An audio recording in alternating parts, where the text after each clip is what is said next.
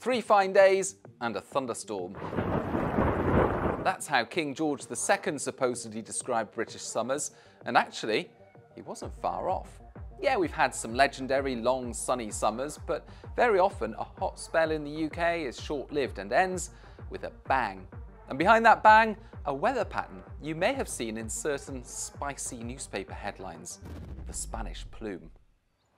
Here's the thing though, unlike other tabloid favourites such as walls of rain or snow bombs, the Spanish Plume is an actual meteorological term. But it's not just about toasty air from Spain. It's a very specific setup in the atmosphere and one that can supercharge thunderstorms across Western Europe. Let's break it down. It starts with a blocking high over Western Europe.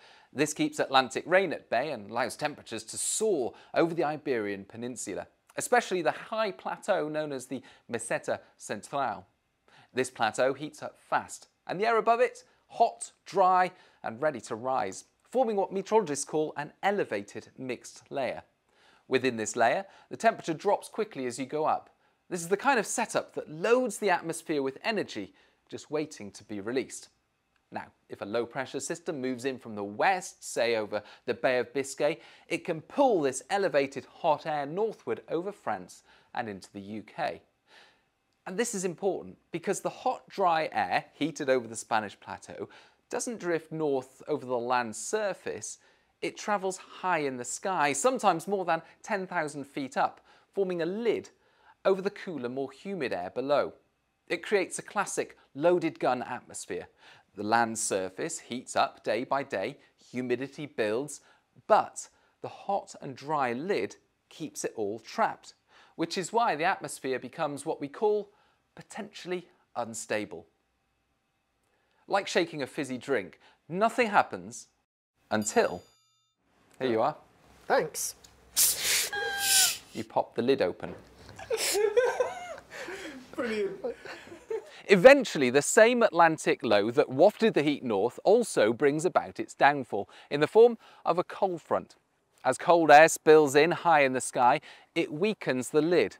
Meanwhile, the air at the surface, now hot and humid, starts to rise. Everything comes together and then boom, thunderstorms.